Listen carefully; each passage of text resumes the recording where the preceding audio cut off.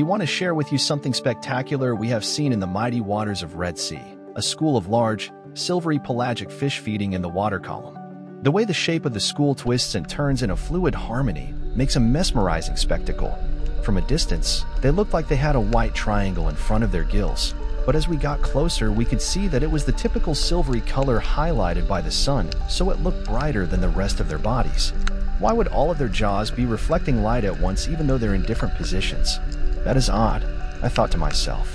Through the zoom lens of my camera, I was able to see the explanation. These fish had an unusually long jaw, and their mouth was open. The flare of it was catching the light.